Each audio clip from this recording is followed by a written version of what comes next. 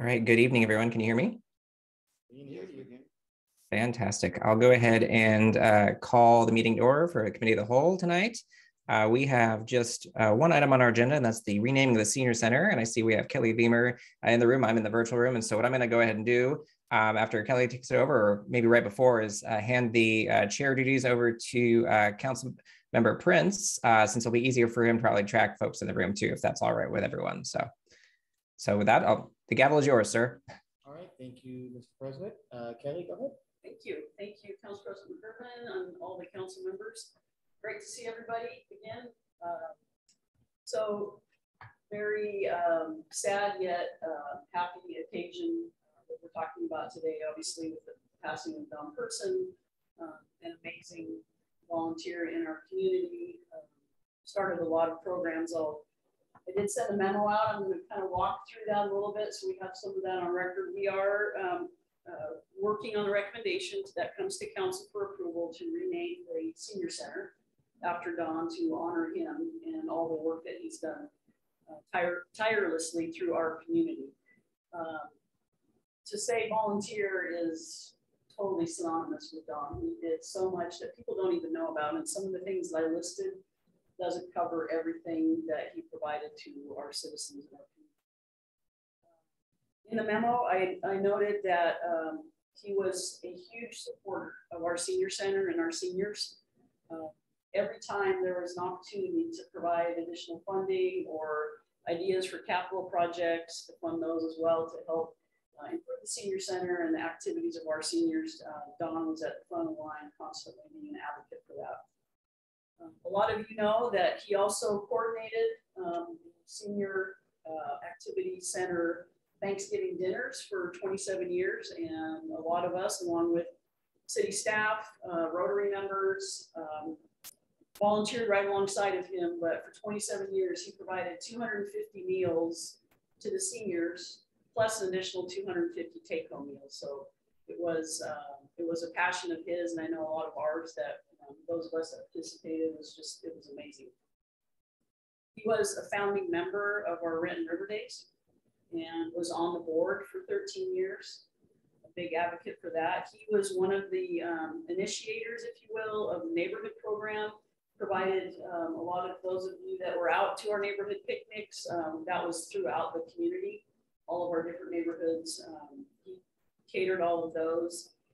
One of the things that some people might not know is that he developed a lot of relationships with food distribution centers in and around Renton and a little bit outside of Renton as well. Obviously, with his catering background, he did have some of those relationships, but provided food overages, if you will, that maybe were additional orders that weren't picked up.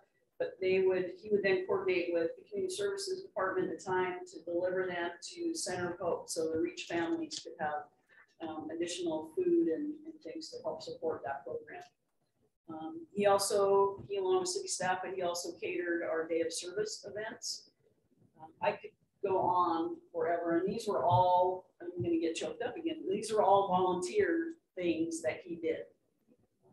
And all of us were happy to join in and have fun alongside of him. You can recognize his laugh from like a half a mile away. And we all appreciated that.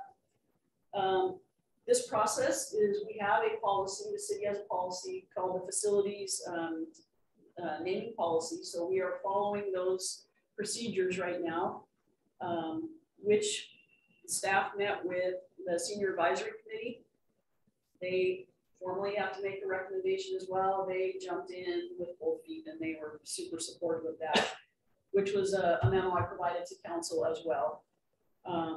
So after getting that recommendation, we are looking towards council to do sign of the committee report and approve us to continue down the process.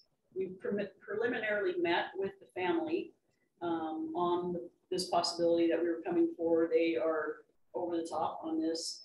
I know we had a couple questions too. We don't, in the memo, we don't have a specific name just yet. We have quite a few choices, but we're going to work with the family on that. And then that comes back to mayor and council for approval or edits or whatever, but it'll come back to this group so that you can provide approval. So With that, it's my honor to be able to bring this to you guys, our honor as a city, but I'm hoping that the committee will sign off on the report and we can move forward with this process. Any questions? Not a question, but definitely a comment. So when I got elected to city council, I had the pleasure of sitting next to Don until he retired, going on Don's tours, doing all that. And when you talked about the things you talked about, it's just the tip of the iceberg of the things that he did for the city of Renton that people didn't know about. The senior luncheon at River Days, right, catered that, like 300 plus yes. people every year. And with a smile and glee and just happy to serve and to do whatever. I mean, this city would be, now I'm getting choked up, a much, it's a great place now, but if we had more Don persons, I can only imagine. I mean, he was gracious, always giving. I remember talking to him about some of the food distributors that he would get in contact with to give food for the city of Hope, or he would, oh, I've got to go to cash and carry. They're holding some food, but I need to pick it up so I can take it to the center of Hope. Yeah. No one knew he was doing that stuff. That was just stuff that he would just be like, he would just do out of the kindness of his big heart. I mean, to me, this is the easiest thing I've done since I've been on council. I see Ruth has her hand up. Thank you, Mr. Chair. Mr. President, I am Laurita. Anyway, I could not agree more with Councilmember Ed Prince. What an honor to be able to serve with Councilmember Don Person. And one of the things that I remember the most, and since already Councilmember Prince said it, this was just the tip of the iceberg, what you mentioned, Kelly, because it's impossible to mention all the good things and incredible things that he did, not just as a council member, but volunteer himself full-time to the city of Renton. Was when you mentioned coordinating the Thanksgiving dinner. A lot of people don't realize that it was just not coordinating. He was the one who at 4 o'clock in the morning was cooking the ham and the turkey, and he didn't leave until all the dishes were washed. And I can see that in the audience is his granddaughter, Alexis. And since Alexis was able to walk, she was the one who was delivering the rolls on the dinners for the Thanksgiving. And he always brought his family to serve the dinners for seniors. And as a member of the Rotary Club, always make sure that there were funds to be able to subsidize these and many other programs for seniors. As well as Councilmember Prince, this is the easiest vote for me to make. And I know that wherever he is right now, he is just smiling at us because he will never want this kind of recognition because he has that level of humbleness. But it's something that I think is the right thing to do because he deserved that and more. Thank you. Any other questions or comments or anything? Couldn't agree more. All right, so I have got a committee report here.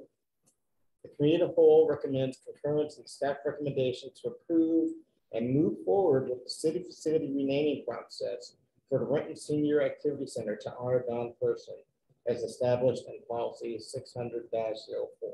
Any issues with the fact that I signed this report? I don't think so. All right. Thank you. And since that was all we had on the agenda, this is the fastest count we've ever had. We are adjourned. Excellent. Thank you so much. Thank you. Oh, Ryan. Ryan's Oh, I was just to say maybe it was too easy. Maybe I didn't need to hand this one over. I was afraid of the hybrid thing. So thank you for taking over for me. No worries, buddy. Take care. See you in a bit.